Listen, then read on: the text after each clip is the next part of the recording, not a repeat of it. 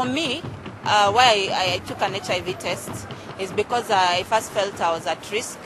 Secondly, I felt I needed to know my status, just for the purposes of my own knowledge and to know whether what steps to take, whether I need to be on drugs or in any case of anything. I wanted to know what I need to do. I don't think I need to know. I don't think I have AIDS.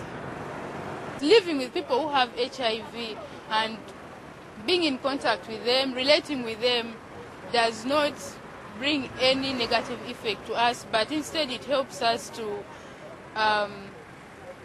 be an encouragement to them.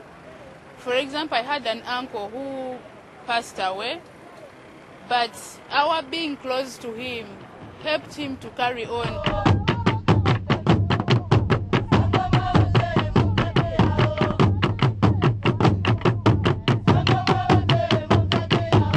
HIV is not a problem in Nigeria. I don't know of Africa, but Nigeria as a whole, HIV is not a problem. So it is, and it's ravaging the youth, it's ravaging the elderly, it's ravaging the young ones. It's a problem, it's an issue. I'm a widow and I don't meet men again. I don't go about again, I'm on my own. So I don't believe I can have it. And I'm a Christian, I pray. I believe that God will not even allow me to have such thing.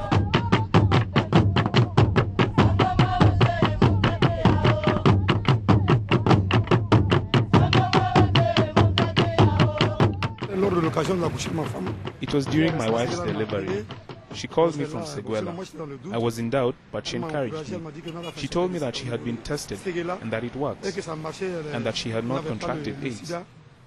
She encouraged me to go for testing, which I did. I got tested, and since then, my wife and I go for testing every 3 months. I don't know anyone with HIV. But since I work within the health sector, I got to learn about ARVs through the public health pharmacy. And I know that with them, an infected person can live as comfortably as they wish. As long as they take the treatment, they can live. I have a friend who's living with the virus.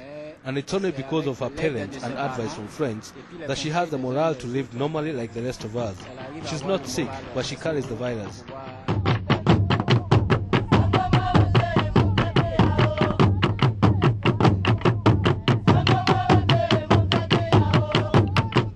Have you ever been tested for HIV and AIDS? Yes.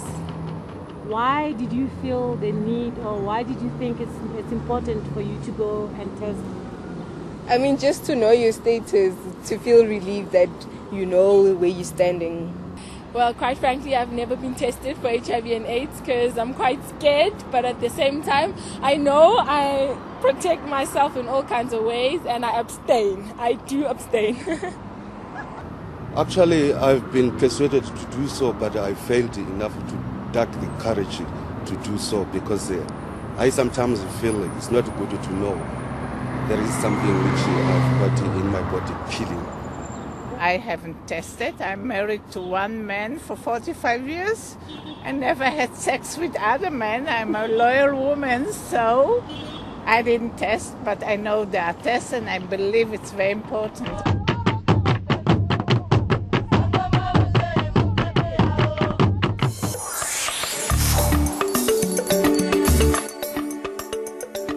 It's easy to avoid going to the hospital or clinic for an HIV test.